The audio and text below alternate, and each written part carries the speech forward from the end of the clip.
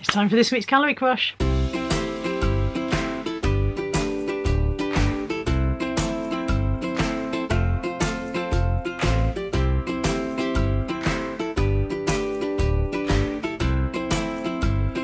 Hello, welcome back to my channel. Welcome to this week's Calorie Crush video. Welcome to me in yet another one of those t-shirts from Shein. I think I've got 4 now in different colours, so you're going to kind of get used to seeing me in them. I really like them, they're comfy. I got back on the wagon this week. I got back on the wagon Monday. I was on the wagon Monday, Tuesday, Wednesday and Thursday. I was so well behaved. And also, I was finding it easy. Friday, things went wrong. So, yeah, Monday, Tuesday, Wednesday and Thursday, I was firing on all cylinders. I really wanted to get things sorted out. I wanted to get back on track. And I knew that Saturday was going to be Natalie's birthday, so I was a bit like, Saturday might be dodgy, but if I can be really good up until then, that'll give me a bit of leeway for Saturday. And so my food diary, I was under calories for Monday, Tuesday and Wednesday by quite a chunk. Thursday I was over by a tiny amount, 68 calories over. Friday, I got up Friday morning, had a good breakfast, no problem. I think I had waffles and banana, possibly. And then Friday lunchtime, I was out with Anthony shopping. We were getting bits for Nat's birthday, wrapping paper and card and some stuff like that, a couple of little extra bits for her to unwrap. And we said we'd go for lunch, and we decided we'd go to McDonald's. And that was fine. My McDonald's would have been within my calories, that would have been okay. Until tea time, when Natalie then said, can we go to McDonald's for tea? And what I should have done is gone, yeah, we can, but I don't need to have it, you have it. But instead I went, yeah, okay. So I had McDonald's twice in one day. That's pretty bad. That's pretty bad. That's not good food. We know that's not good food. And I was over calories for Friday. In fact, I stopped tracking. You'll see that there's no food diary for Friday because I do that thing where if I know I'm misbehaving, I just stop recording it. As if not recording it makes it not happen. And then Saturday morning, it was Natalie's birthday, and I said to her, what do you want to do for breakfast? McDonald's breakfast. So we went to McDonald's for breakfast. So I had McDonald's 3 times in the space of about 18 hours. This is not recommended on any diet plan apart from the perhaps do you want to die young diet plan, which was not the one I was supposed to be following. And then Saturday lunchtime, well, that means that Saturday morning breakfast, that was about 10:30. We didn't eat anything until about 3:30 when we had some chips on the pier at Weston. And then we went out for dinner Saturday night to Bella Italia, and we didn't eat until fairly late, and I overate then as well. So Saturday was a bad calorie day, probably about 3,500 calories instead of the 2,000 I'm supposed to stick to. But again, I didn't do a proper food diary Saturday. I did get back on Sunday, and I did behave Sunday, and we were okay Sunday. And overall, I thought that probably wasn't too bad. It was time of the month this week, which means that last week was the run up to the time of the month, and then like that explains somewhat why I was so bloated. I was very bloated, like a bloody egg last week. So that'll explain some of the bloating, etc, etc. I had, excuse me for the TMI, if you're not interested in women's monthly cycles, then skip this bit, but I had almost stopped all of that, and then going on the HRT has re-triggered some of it. So some of the hormonal surges, the actual time of the month thing, and the bloating pattern, some of those have come back due to the HRT. But the benefits of the HRT outweigh them, so it's still worth being on it for me, even though that is a drawback. But yeah, so then this week that we've just done was time of the month, and so some of the bloating went away, and I have peed for England. If there was an Olympic sport in peeing, I would be gold. I would be gold, and I would outstrip the rest this week. To the point where I'm like, oh God, I'm going to start taking out shares in a toilet roll company because this is mental.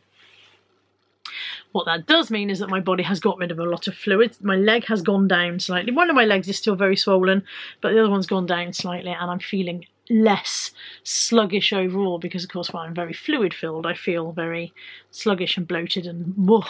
Let's pop the food diary in here. You can have a look at what I've eaten, and then I'll jump on the scales and we'll see how I got on this week. It is another Monday and another fresh start, and this is Asda coconut porridge with strawberries and choc shot for 266 calories. Lunch is Japanese noodles. I've added a bag of veg, some frozen onion, some grated carrot that needed using up in the fridge, and 3 sliced up Richmond skinless sausages, and I will put the calories on the screen. For my evening meal at work, I had a Subway turkey breast and a ham salad for 427 calories. I then had a Skinny Crunch salted caramel bar for 65 calories, and at some point during my shift I also had Litchfield's 2 chocolate chip cookies for 158 calories. Total for Monday, 1,524 calories. On Tuesday I didn't have breakfast, so my first meal of the day was a carvery which we went out for at lunchtime. I've got pork and beef on there with various different veg, and my total for that came to 1,181, including my dessert, which was apple pie with ice cream. The next thing I ate was at bingo that evening, which was fish cake, chips and beans for 375 calories. And I had a small Twix salted caramel bar for 226 calories. And some Cadbury's buttons when I got home for 60 calories, just a treat size bag. Total for Tuesday, 1,842 calories. On Wednesday I had a really late breakfast. This was nearly 11 o'clock and I had scrambled eggs and mushrooms on granary toast at a cafe. This came in at 593 calories. I don't know what meal we're calling this because it's 4 o'clock and I haven't eaten since breakfast time, so it's kind of a very late lunch, very early dinner, and there might be some more food later. It is a folded flatbread from Aldi, I think, maybe somewhere else, with chicken, peppers and onions fried up with a little bit of paprika and garlic powder, and then 10 grams of grated cheese melted on top, some mayo on the wrap. For my dessert, I've made myself a layered dessert, which is a protein chocolate pudding with strawberries, meringue bits and some squirty cream. I will put the calories for all of it on the screen. Now, because I'd taken such weird timings on my meals, I only really had snacks for dinner. I had barbecue Snacker Jacks, those were 78 calories, popcorn was 63 calories, I had a skinny bar for 66 calories, a Pink Lady apple for 56 calories, and 2 Lotus Biscoff biscuits not shown here for 121 calories. I am finishing the day with a Freddo for 95 calories and a large banana, probably about 100 calories. I'll put the exact calories on the screen for the banana. Good night. Total for Wednesday, 1,666 calories. Thursday breakfast was 2 poached eggs on toast with mushrooms, 433 calories for that. For lunch we went to Wetherspoons and I had the pasta Alfredo with an added chicken breast, which comes in at around 800 calories. And then for the dessert I had what they call cookie crunch with vanilla ice cream. This was 344 calories and is essentially 1 scoop of melted ice cream with a broken biscuit on top. For my evening meal I bought a Tesco simple side salad with dressing, which is 139 pounds. 139 pounds? It's not. 139 calories for the entire pack. And a packet of wafer thin honey roast ham, which is 136 calories. This was surprisingly delicious. So much so that I had it again a few days later. And then during the rest of my shift I had a Hartley's jelly for 4 calories, a Milka chocolate bar for 126 calories and a banana for 81 calories. Total calories for Thursday, 2,068. Sunday morning breakfast was 604 calories. During the afternoon I accidentally ate 4 small Twix bars. 4, not 4 fingers, 4 2-finger Twix bars.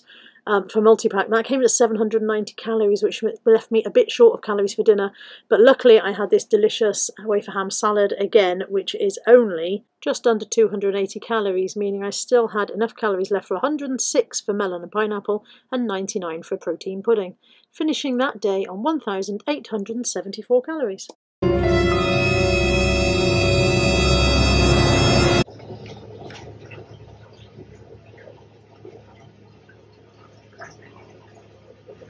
$313.5. So I don't know if I said at the beginning of this that I'm recording this on Tuesday. It's actually Tuesday lunchtime now. I'm very, very late recording this. It will still go up today, but I'm really late recording this just due to other things that have got in the way over the last couple of days. But yes, it's Tuesday lunchtime, and those are the scales results from this morning because it was Tuesday last week when I got on the scales. So I'll probably get back to weighing on a Monday given the chance, but at the moment that's a Tuesday result, and that's £4 off. £4 off this week. I'm very, very happy with that, especially considering the fact that I had those 2 days when I really wasn't well behaved at all.